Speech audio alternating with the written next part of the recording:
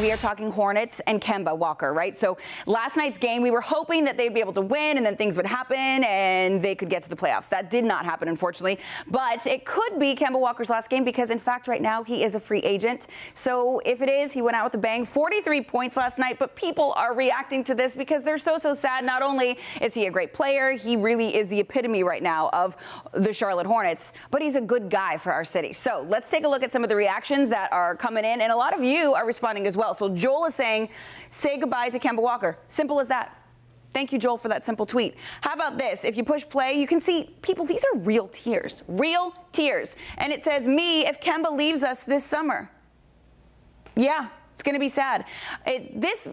Bring Back the Buzz, who's very active on Twitter, and we thank you for that because it's always about Charlotte teams. Next to losing 2 Super Bowls, watching Kemba potentially play for another team will be the hardest thing I've ever had to endure as a sports fan. So we are crossing our fingers that that's not going to happen, but we know Kemba said that he does love Charlotte. He would like to stay here. Who knows if that's going to happen?